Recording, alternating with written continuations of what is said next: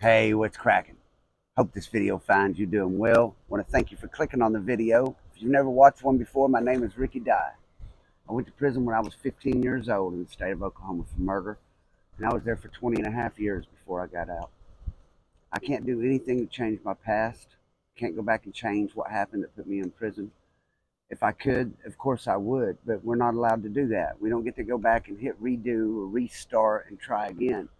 Life's a little more serious than that. And sometimes we don't realize that just a few seconds in our life can change the rest of our life. When we're young, we do things that don't make sense sometimes, and I'm certainly an example of that. So what I do is I make these videos in hopes that by sharing my experience, what it was like to go to prison at 15, what you're likely to face if you should go to prison, what it was like to be certified as an adult and sent to prison with grown men when I was 15 years old.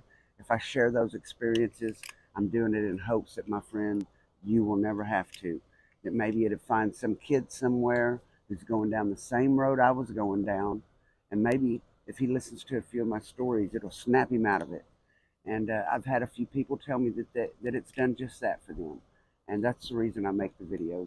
If it's the first time you've watched one, you'll enjoy them best if you'll start at the beginning, because I've told them in a series, like a story, just the way they happen. I started at 15 with what happened, what led me to the crime that ended up causing me to spend 20 years in prison, how I was certified as an adult, what that's like, and what that entails.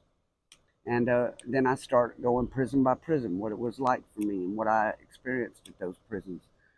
And today I'm jumping back into Holdenville. That's where I'm at in my story right now. I talked to you guys a little bit about what I'm going to go into today, the story that I'm going to go into.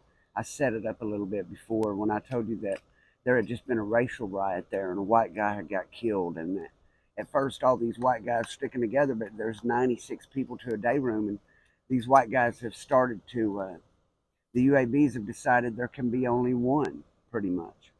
And they're having these other OABs either cover up or join. Most of them. There's some that are refusing. Then you've got a few Irish mob there. And today we're going to talk about a kid named Sean.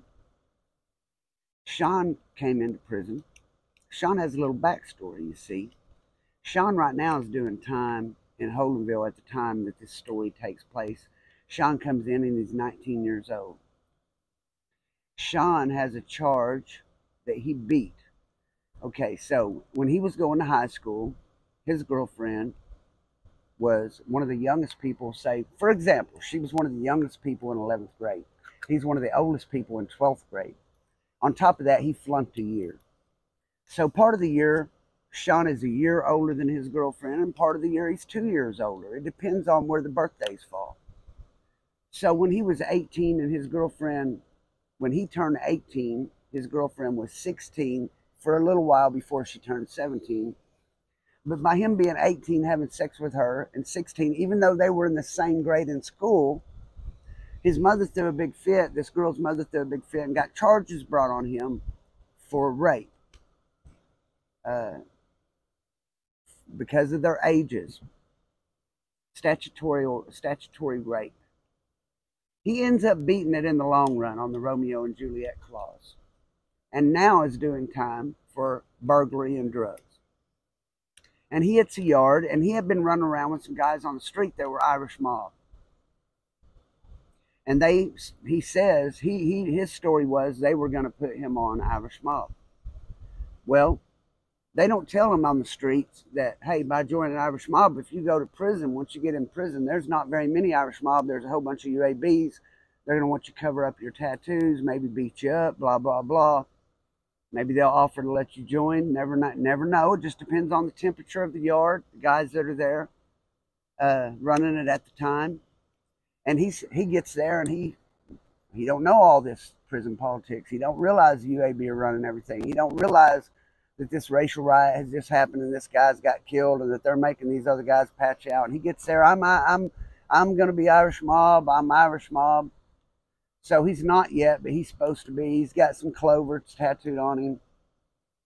All right, so these couple guys, I won't say their name, older guys, supposed to be good convicts, but they're Irish mob. But people like them, and they're not out flaunting their colors, more or less. They're not out trying to say, hey, I'm Irish mob, whoop-de-whoop-whoop. So they've been kind of just left alone by these UABs. But they pull this kid up, and they're telling him, okay, well, you say they were going to, we're going to prospect you more or less, this and that. But what's really going on is they know that this kid has money. This kid's got money. He's made it known. He's tried to buy friends. He's had his family send money to this guy and send money to that guy, getting in canteen, and he's buying drugs, and he's getting his buddies high that he thinks these guys are Irish mob. He wants to hang out with them, and he don't do hard dope, though. He doesn't do coke or crank or anything like that. He only smokes weed. And this dope comes in, some cocaine, and these Irish mob dudes wanted some. Both of them they're hardcore dope addicts. But Sean, he don't do that. But everyone knows he has money. So these guys talk Sean into going and getting dope for him. First he goes and gets a gram for him, then he gets another gram. He ends up getting in debt for these guys for like $500. Both of them give them their word. They're going to pay for it. We're all Irish mob. We're going to put you on. But everyone else, these UABs have already said, this dude's a piece of shit. He had a rape charge. So even though he beat that case, doesn't matter. To them, he had a rape charge. So that's the only reason they're not beating this kid up, running him off the yard right now, is because these guys that are Irish mob have told the UABs, don't run him off the yard. We're working him. He's a cash cow. So that can happen to you sometimes. If you get in prison and you got someone that's in prison that you care about, and you send them a bunch of money because you love them and you really want to help them out, or you get on a yard and you think, oh man, this place ain't too bad. If I can get high over here, and I can get me some dope right here, and I can get some dope from this dude. But people see you going and making those moves and buying that. And the people that deal the drugs, they talk to each other about who owes what, and try to make sure that you don't get more debt than you can pay. And this kid has flaunted this money around. And so what happens is he ends up getting in debt for $500 for these guys. And they leave him hanging. And he ends up paying this money. And so they go and they set up a deal to get some dope in. They're going to finance the dope with his money. He's going to get like $1,500 sent to this people over here. They're going to buy an ounce of this cocaine. It's going to get brought in for a quarter of it. They're going to have 3/4 left. They're going to make all his money back, blah, blah, blah, blah. But when it comes down to it, the time for the $1,500 to get sent, the kid blanches on it. Sean, he gets it. I don't know. He has a feeling that he don't know if he wants to do it or not. And now they put pressure on him. These Irish mob dudes do want this shit's done. And they're doing it through these UABs. They're the ones charging a quarter to get in. So all these white boys end up high off this $1,500 he's sending. But he isn't able to send it. So one reason or another, he doesn't send the money. Whether he was able to or just didn't, I don't know. But they end up beating him down and putting him on PC because he didn't send that money. But he didn't owe no one nothing, and he covered that $500. But they beat him up and put him on PC because he didn't get the $1,500 sent, and the deal went south. And because of that, the UABs come down on these Irish mob dudes. And I ain't even going to go into that story, what ended up happening, because I don't want to try to mess up no one else's life. But I tell that as a precautionary tale because you don't go into prison slinging around money. If your family's in there, you don't just sling them a bunch of money because they can become a cash cow. And if you become a cash cow, people will say, like, we're going to keep him around for a while. We won't run him off. We're going to keep him here for a little while and use him for money. You know what I'm saying? Have him send money here and there. And he'll be all right as long as he keeps sending it. And that makes me think today, I sit out here and it's warm out here. It's kind of warm today. And, man, I'm so freaking glad I ain't sitting in one of them cells somewhere, man. It's damn near 90 degrees here today, and I guarantee you sitting in one of them cells, it's all bad, man. I remember we used to go and fill up my ice chest at the ice machine. You can get this little ice bucket. It looked like a minnow bucket is what it is. Go down there and fill your little minnow bucket up with ice chest, and we'll fill it up, fill our sink up with it. And then set your fan behind your sink where that fan will blow across that ice, and it will cool your cell almost like an air conditioner. So it is amazing the things people do to survive.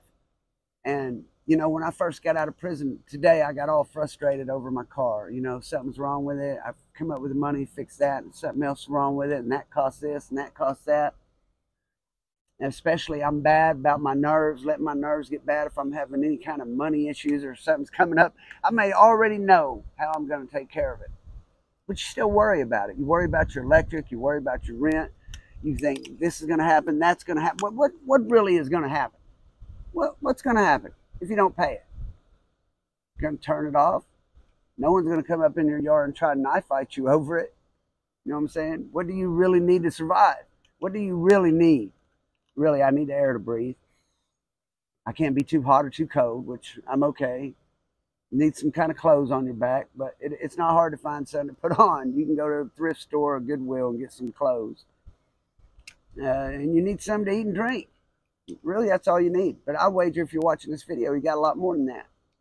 So I hope that today you choose to pick up your blessings. Think about all the things in your life you got going your way, the people that you love, things that you have in your life that make you happy. Think about those things. Don't think about things that are against you. You know what I'm saying? Don't piss on that shit, man. If you can't control it, who cares? If you can control it, try to make it better. If you can't control it, don't dwell on it. Don't dwell on tomorrow till it gets there, because you're not guaranteed anything, not even guaranteed today. So this is a short video. But I have a couple longer ones coming up. I'm going to do one about Danny Parker very soon. Danny Parker was a frightening man. And I'm going to tell a story about him. And it's going to be part of my Oklahoma Prison Legends. Also, I haven't done a live in a while. So, Sunday night, 7 o'clock, my time, Central Time, I believe it is. I will be doing a live, 7 o'clock Sunday evening. So, you guys be there, join in. I don't know what we're going to talk about. Just haven't talked to you guys in a while. So we're going to get together and we're going to kick it and talk about it. And during that live, maybe I'll tell you what happened between Richard and Philip, the one that keeps asking me that stuff. I want to give a shout out to Brandon Bonds. If you haven't checked out his channel, check it out. The link's in the description. Same with John Doe. His link is in the description if you haven't checked out his channel. If you need any plumbing done down there in Idabel, you can hit John Doe up, Straight Flush Plumbing. If you need any pest control in Oklahoma, DOA Pest Control, dead on arrival. If you need any construction of any kind done, man, I'm telling you, holler at Mid-America Construction. Holler at Ben Seaborn. You'll be the most honest person you've ever dealt with. Get a good job at a good price. And with that, I want to give a shout out to the riders and dyers. Riders who ride till the wheels fall off, and the dyers keep riding even when they do. Love you guys. And I thank y'all, everyone who's took time to watch the video. If you haven't subscribed so far, what are you waiting on? Hit that for me, man. May God bless, keep, and protect each and every one of you. Till I see you again. Peace out.